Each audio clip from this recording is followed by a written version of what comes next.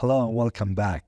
If you're looking for a video where you can learn the basics of a bar bending schedule and estimating the amount of bars that you will need in your reinforced concrete structure or reinforced concrete element, this video is specifically for you. As you can see on your screen, I have done the estimations and everything. In this video, we will work with the details given for this reinforced concrete column, out of which we will create a bar bending schedule like this. So the most important thing that you need to have in your bar bending schedule are the shape of the rebar and the total number of the sides of the rebar and their length, out of which we will get the total length. We will have the diameter of the bar, then we will calculate the sectional area of the bar, and as you can see, we have the unit weight of the bar given, and the unit is given in here as well. We have the quantity of those bars, and finally, we have the total weight required for this structural element.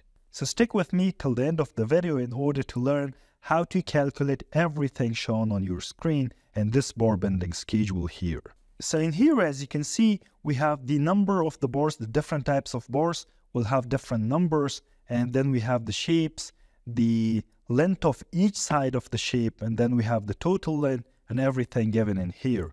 In order to differentiate the header, I'll give this a different color from here, make it this yellowish color, and since we have two bars, I will only need two rows in here.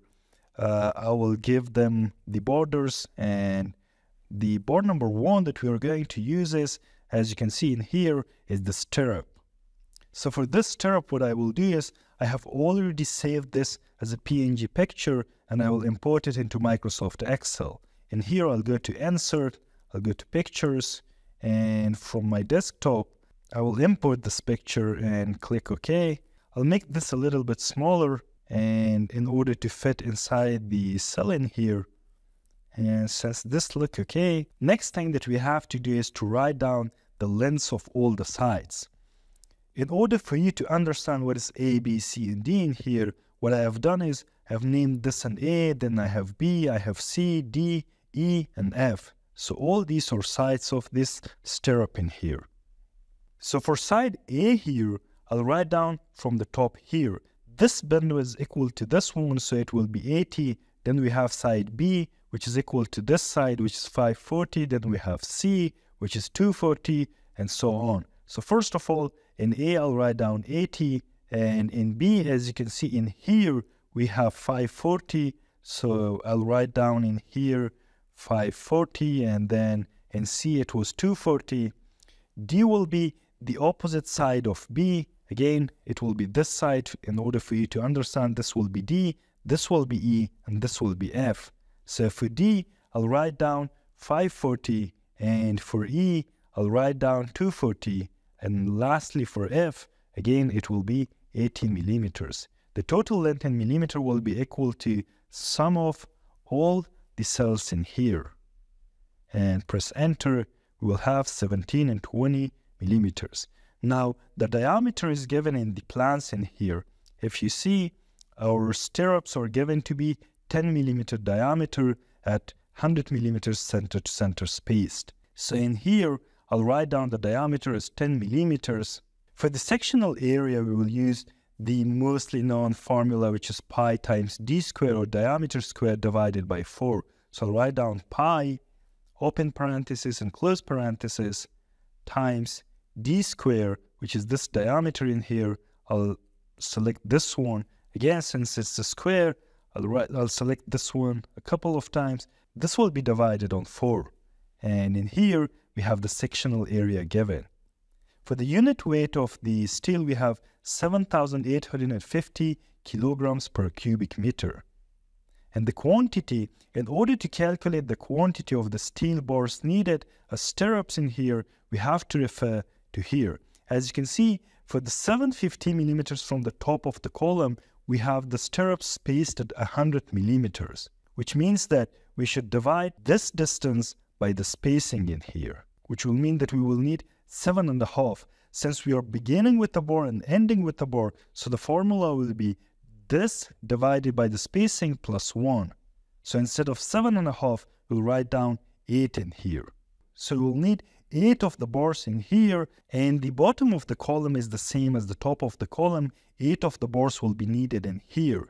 In the middle here, we have 1.5 meter or 1500 millimeters of space, in which the stirrups are spaced on 150 millimeters. So what we will do is divide 1500 by 150, which will be 10, and then we will add 1 additional to that. The formula, as you can see on your screen, is dividing the span by the spacing plus 1. So in here, we will need 11. We needed 8 here, and 8 here will be 16, and 11 in the center here. The total will be 27. So in here, I'll write down 27. For the total weight, I'll write down the quantity multiplied by the unit weight multiplied by the sectional area multiplied by the total length. But since these units in here are given in millimeters and this unit is in cubic meters, we have to convert one into another. In order to convert the millimeters into meters, since in here we have 79 millimeters square, in order to convert it to meters square, what we have to do is to divide it by 1,000 square, which is the conversion rate between meter and millimeter. So the 1,000 square will be 1,000,000. So in here in the parentheses, I'll write down 1,000,000 for this one. And again, multiply this since we have to convert this length into meter as well. Since this is given in millimeter, we will divide it by 1,000. So as you can see in here, we have the 29 kilograms of steel bars required in this shape. And the shape number 2 will be the straight bars given in here. As you can see in the cross section, there are 6 of them, and they are 16 millimeter bars. And the total height of the column is 3 meters in here. We will not consider the overlapping and the splicing in here. We will only consider whatever we see here on the screen. So the total length will be 3 meters or 3,000 millimeters. For that purpose, in here, I might go and insert a picture or go to insert and draw it myself. In here, I'll draw a line and adjust it a little bit. And let's change the color and maybe the thickness of the line from here. And this will be bar number 2.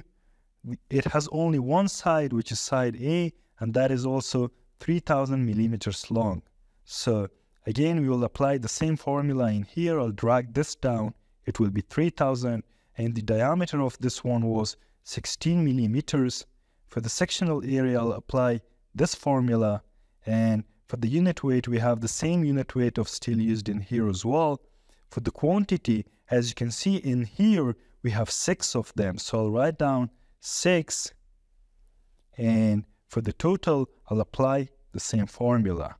In here, as you can see, we need 29 kilograms of 10 millimeter bars, and in addition to that, we need 28 kilograms of 16 millimeter bars for this concrete column. I hope you found the content of the video helpful. If you did so, consider subscribing to this YouTube channel and following us on Instagram and LinkedIn. Till next video, good luck with managing and estimating your projects. Thank you for watching.